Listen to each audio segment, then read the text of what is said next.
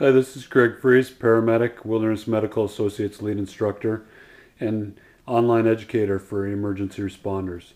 In a previous video, I talked about considerations for a first aid kit, where you're going, what you're doing, and what time of year it is, and then either assembling your own first aid kit or buying a pre-purchased first aid kit.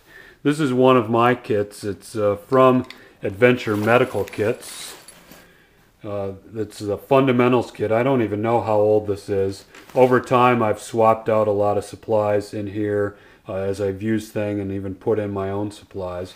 This is a larger version. If you want to find out more about their kits, you can go to adventuremedicalkits.com.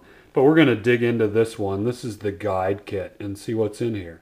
Over time, for me, I found it's better that I am able to get kits that are pre-packaged, have the things in them that are most likely to be used. So this pre-packaged kit I take with me on trips to where I can carry a bigger kit or out to the hunting cabin in the fall, pre-packaged with things like essentials. You can go onto their website and find out what's in each specific kit they sell. And then they've got other things here called tools.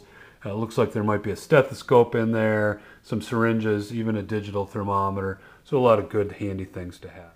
This is the inside of the big pocket on the kit. We've got personal protection, pocket mask, gloves, area for some medications. It looks like there's some oral glucose, maybe some pain medications, over-the-counter stuff. And then up here they call this pocket trauma, bandaging supplies, tape, triangle bandages.